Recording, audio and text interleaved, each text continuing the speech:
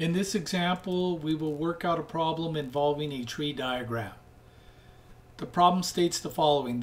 There is a new type of smartphone available for sale at a local store.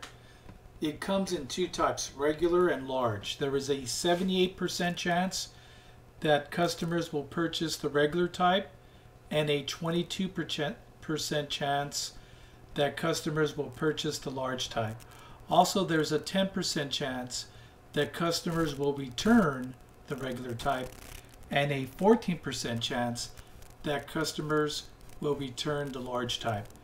Compute the probability that if a customer is selected at random, they will not return. In other words, keep the phone they purchased.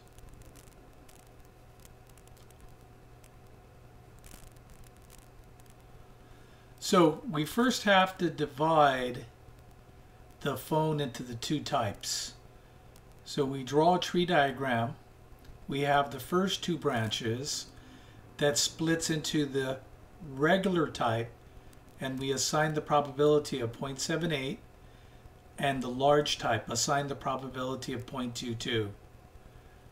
Now, focusing on the regular type, either the person returns it or keeps it, does not return. So there's a 10% chance that they will return the regular phone.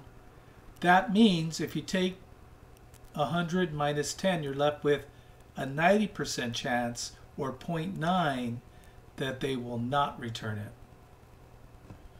or keep it. Now for the large phone, 22% purchase the large phone.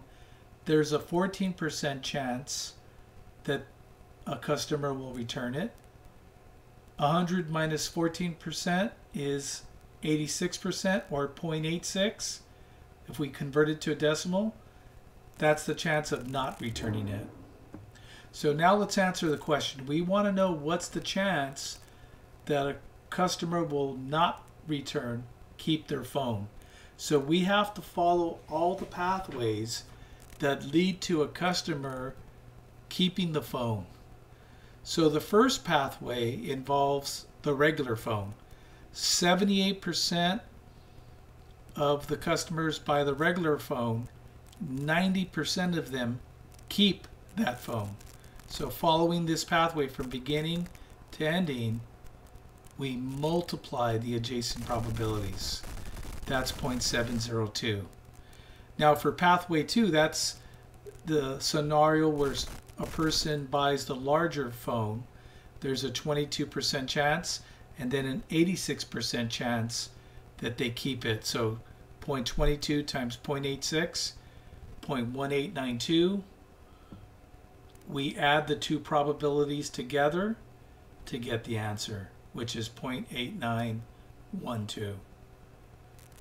Thanks for watching the video.